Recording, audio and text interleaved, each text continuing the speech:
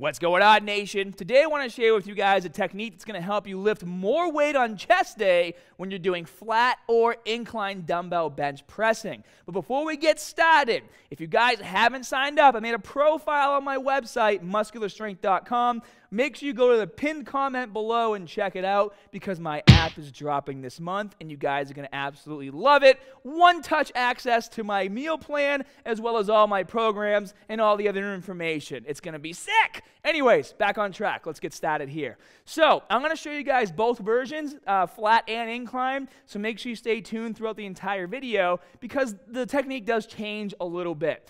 But basically what happens to a lot of us when we're in the gym and we're doing a dumbbell bench press, especially with beginners, is, you know, in order to perform a dumbbell bench press with proper form, you have to keep your shoulders retracted like this. Retracting your shoulders allows you to elevate your chest a bit more and press the weight over your chest versus pressing over your shoulders. It basically disengages the shoulders, reduces the risk of injury, all kinds of good stuff. I have a video actually called How to Dumbbell Bench Press 3 Golden Rules. I'll link to that down in my pinned comment below too, so you can check that out later. But basically, a lot of people put the dumbbells on their thighs, and then they kind of roll back like this, and then they fight to like get into the proper position and then press the weights up, especially when lifting heavier weights.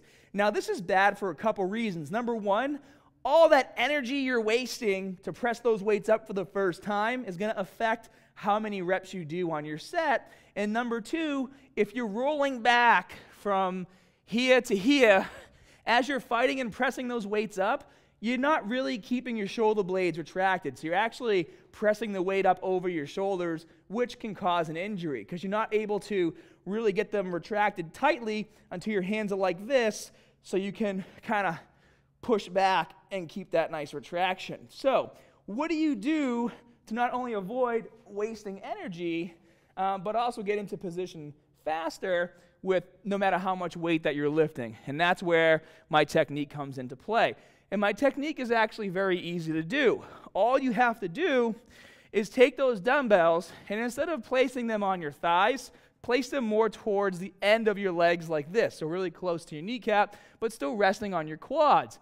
And then all you have to do, guys, is lean forward a little bit like this, and then as you roll backwards, you're going to push off your toes. That's going to help you throw the weights in the air.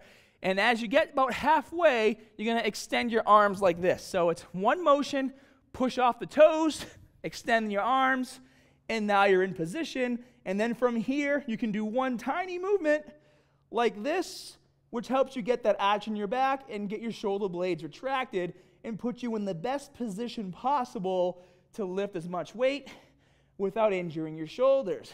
And now, like I said in the beginning of the video, sorry guys, there we go. That wire's like all over the place.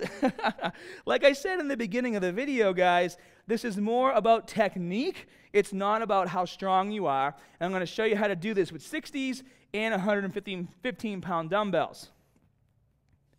So, if I were to go a bit heavier with the 60s, again, I can do these for reps, but it's not a matter of strength rolling back. It's literally push the toes, and then boom, you're in place, and you're ready to go.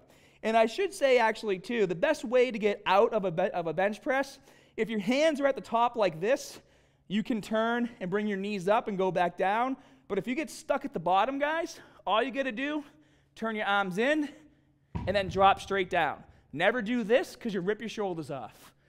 And now, I'll show you guys how to do it with heavier weight, just to show that it can be done no matter how much weight you're using. Now, I can use 115-pound dumbbells when I do my sets, but let's face it, it is really heavy weight. But it doesn't affect the technique. So, what I like to do is get it on the edge of my legs like this, and then all I'm going to do is roll forward, and then extend and push off my toes, and keep my arms locked out. And then we're in place. So guys, this is a technique that's really helped me. Anyone I've ever trained in the gym, it's something that I always teach because if you don't have a spotter and you want to continue to lift heavy and not have to worry about a shoulder injury, this is the way to do it. However, when it comes to doing the incline bench, it works a little different, and it's a bit harder to do, but you can still get away with it if you're good at tossing your arms up. And I'll show you guys really quick with the 60s, because I don't incline press 115s for reps. Maybe Mike the cameraman does. I don't. All right, guys, so this one works a little different because you need to kind of thrust your body backwards. And all you do is put the dumbbells in the same position. You're still going to push off your toes, but what I actually do is I'll come off the bench a bit like this, right? And I'll kind of thrust it back. Watch. And then I'm able to get into position and then press up. And then sometimes if I do it fast enough, I'll be able to get the dumbbells up to about halfway and then press them to the top to get into position. But for the most part, you're going to end up at the bottom, but your shoulders will be packed and ready to go. So you'll be here, but your shoulders will be nice and packed, and that first rep can actually start from the bottom of the movement. So there you guys have it. My technique to get into position easier and faster and lift more weight when doing incline or the flat bench press. For more great tips, make sure you guys click that like and subscribe button. And as always, more good stuff coming soon. See you guys.